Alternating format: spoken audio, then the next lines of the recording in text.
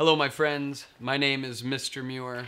Welcome to my class. I wanted to do a little video because my class can be a little different than what you might be used to. We're going to be doing something called project-based learning throughout the whole school year. And essentially what project-based learning is instead of class being based around just the content, just English, or just around grades, or just around tests, instead it's going to be focused around a project.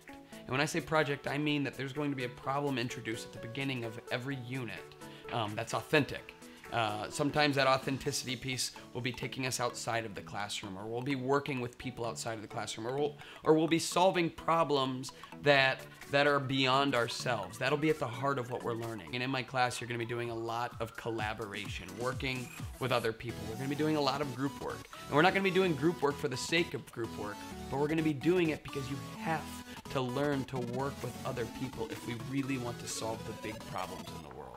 Because as I said, authentic, we want school to be a place that's getting us ready for whatever comes next, whether it's college, tech school, trade school, whether it's a job. We want to be ready for that. And so we're going to be doing a lot of things in this class that are going to get you ready for that. We're going to be communicating. You're going to be presenting in front of professionals. You're going to be presenting in front of each other. Some of us don't do well communicating outside of our close circles. And I get that. I understand that. And I'm not saying it's ever going to be necessarily your favorite thing to do. Maybe some of you it will. I like talking. But we will get you good at it. Because the more you practice communication, the better you get at it. So we're going to be doing critical thinking. We're going to have to try to figure out what is the best way to solve the problems in front of us, whether it's creating documentaries, whether it's creating books, whether it's putting on big events.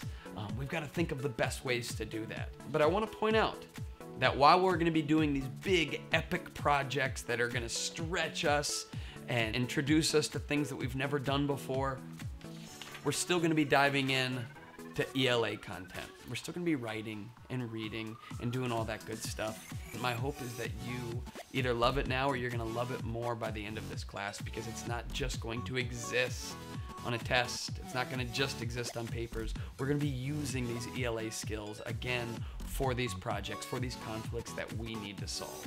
I want to point one other thing out before we kick this year off and get our hands dirty and working. The work we're going to do in my class can be very difficult. It can be hard. Working with other people and relying on them it's a skill. It's a skill that we have to continue to work on and refine. And so expect there to be some challenges in that area. But that's okay, because life can be hard too, and we want to be ready for that. We're going to have real deadlines. We're going to have deadlines that really can't flex. It's not the same as due dates that I can kind of push back. Sometimes we're going to be working with professionals that can't flex their deadlines. And so we're going to have to find ways to meet those. We're going to be using skills that you'll be using the rest of your life.